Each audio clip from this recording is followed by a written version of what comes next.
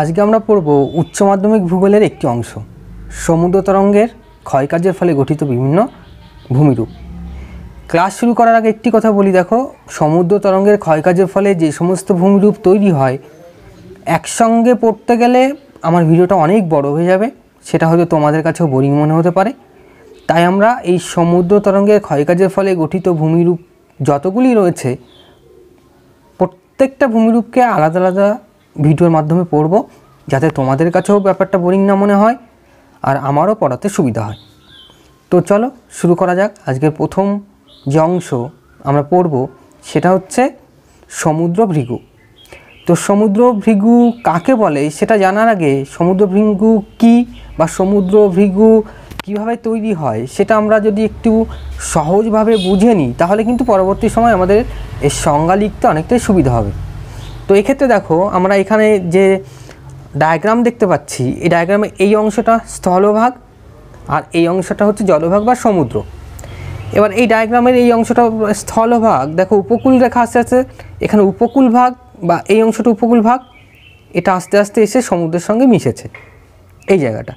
এবার এখানে কি হয়, দেখো, সমুদ্রে যে জল সেটা এই অংশের স্থলভাগ বা উপকূল রেখার সঙ্গে মেশে, উপকূল ভাগের সঙ্গে মেশে।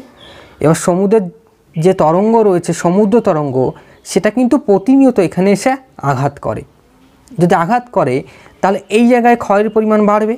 অর্থাৎ আমরা দেখতে পাচ্ছি এই যে উপকূল ভাগের এখানে সমুদ্র তরঙ্গ প্রতিদিন আঘাত করার ফলে এখানে কিন্তু ধীরে ধীরে ক্ষয় হতে শুরু করবে। যদি ক্ষয় হয়, এই অংশটা ক্ষয় হতে হতে আস্তে আস্তে ভেতর দিকে ঢুকতে শুরু করবে। এখানে যদি এইভাবে ভেতর দিকে ঢুকে যায়, তখন সেটাকে দেখতে কেমন হবে, দেখো, অনেকটা এইরকম। অর্থাৎ আগের উপকূল ভাগটা খেয়াল করো, এই জায়গাটা অনেকটা ঢালু হয়ে সমুদ্রের দিকে অবস্থান করছে। এই উপকূল ভাগটা কি হচ্ছে, দেখো, এখানে ক্ষয় পেয়ে ভেতর দিকে ঢুকে গেছে, ফলে উপকূল ভাগের উপর অংশটা তখন সমুদ্রের দিকে ঝুলন্ত অবস্থায় বিরাজ করছে। এইভাবে উপকূল ভাগের উপরের অংশটা যে সমুদ্রের দিকে ঝুলন্ত অবস্থায় রয়েছে, এটা কিছুকাল এরকম ঝুলন্ত অবস্থায় থাকতে পারে, কিন্তু অনবরত বা অনন্তকাল কিন্তু এরকম ঝুলন্ত অবস্থায় সমুদ্রের দিকে থাকবে না। তার মূল কারণ হচ্ছে এই অংশে সমুদ্র তরঙ্গ আরও ক্ষয় করে এই অংশটা আরও ভিতর দিকে ঢুকে যাবে, ফলে একটা টাইমে মাধ্যাকর্ষণ শক্তির প্রভাবে এই ঝুলন্ত যে উপকূল ভাগ রয়েছে সে সমুদ্রের দিকে ভেঙে পড়বে। তো ভেঙে পড়লে কেমন হবে চলো আমি একবার দেখিয়ে দিই। তো আমি মনে করলাম এই যে ঝুলন্ত অংশটা সেটা কিছুটা সমুদ্রের দিকে ভেঙে পড়বে। যদি ভেঙে পড়ে, এটা ধরো ভেঙে পড়েছে, তখন এটাকে দেখতে কেমন হবে। এবার দেখো, এই অংশটাকে যদি ভেঙে পড়ে, এটা এই রকম একটি খাড়া তল বা খাড়া ঢালের এখানে সৃষ্টি করবে। এই যে এতক্ষণ কিন্তু খাড়া ঢাল ছিল না, যেরকম ঝুলন্ত অবস্থায় ছিল, এরপর এখানে একটি খাড়া ঢালের সৃষ্টি করেছে। এই যে খাড়া ঢাল এখানে তৈরি হয়েছে, এই খাড়া ঢালটির নামই সমুদ্র ভৃগু। তাহলে কি করে সমুদ্র ভৃগু তৈরি হলো তোমরা বুঝতে পারলে। তো এবার তাহলে আমাদের এর সংজ্ঞা পড়তে হবে। সংজ্ঞায় আমরা কি বলবো, তো তার আগে দেখো আমি ছবিটাকে আবার আগের মতো করে দিই। সংজ্ঞার ক্ষেত্রে আমরা বলবো যে, তাহলে আগের ছবিটা নিয়ে যাও, তোমাদের বুঝতে একটু সুবিধা হবে। আমরা বলবো স্থলভাগের শেষ অংশ, যেটা সমুদ্রের সঙ্গে যে অংশটা মিলিত হয়, সেই জায়গায় অনবরত ক্ষয়কার্যের ফলে সেখানে একটি ঝুলন্ত ভৃগুর তৈরি করে, বা অনবরত ক্ষয়কার্যের ফলে ক্ষয় করতে করতে ভেতর দিকে প্রবেশ করে, ফলে সেখানে একটি ঝুলন্ত ভৃগুর তৈরি করে।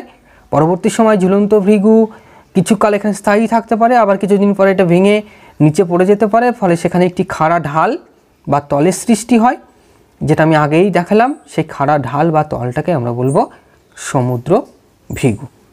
তাহলে এটা হচ্ছে সংজ্ঞার পর এবার আমরা কতগুলো বৈশিষ্ট্য জেনে নিই। এবার আমরা তাহলে দেখে নিই সমুদ্র ভৃগুর বৈশিষ্ট্য কী কী।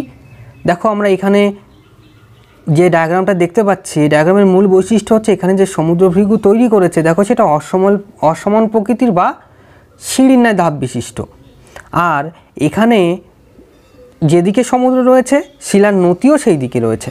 অর্থাৎ এই তিনটে বৈশিষ্ট্যকে যোগ করে আমরা বলতে পারি যে শিলার নতি যদি সমুদ্রের দিকে থাকে, তাহলে সেখানে যে ধরনের সমুদ্র ভৃগু তৈরি হবে সেটা অসমান প্রকৃতির বা সিঁড়ির ন্যায়। আর যদি সম্পূর্ণ বিপরীত অবস্থা হয়, অর্থাৎ এই ডায়াগ্রামে দেখতে পাচ্ছি এখানে সমুদ্র রয়েছে, শিলার নতিগুলো রয়েছে সম্পূর্ণ তার বিপরীত দিকে।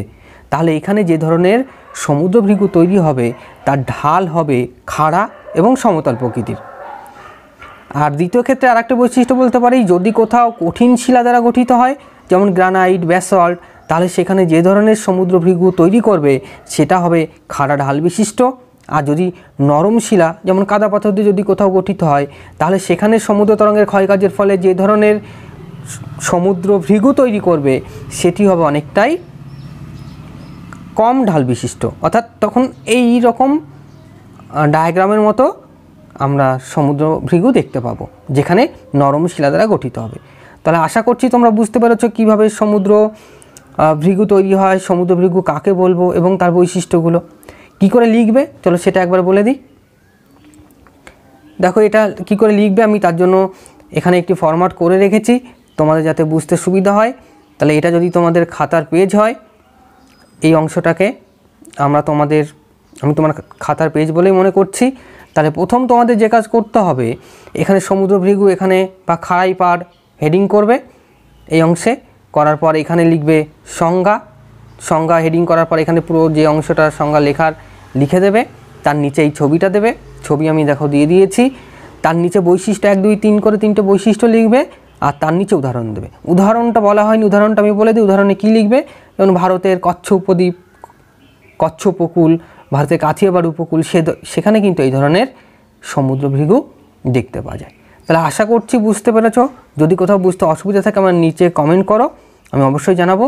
আর যদি ভিডিওটা ভালো লাগে তাহলে আমার চ্যানেলটা সাবস্ক্রাইব করো, বন্ধুদের মধ্যে শেয়ার করো, আর অবশ্যই ভালো লাগলে লাইক করো, ভালো না লাগলে ডিসলাইক করো। সবাই ভালো থেকো, আজকের জন্য টাটা।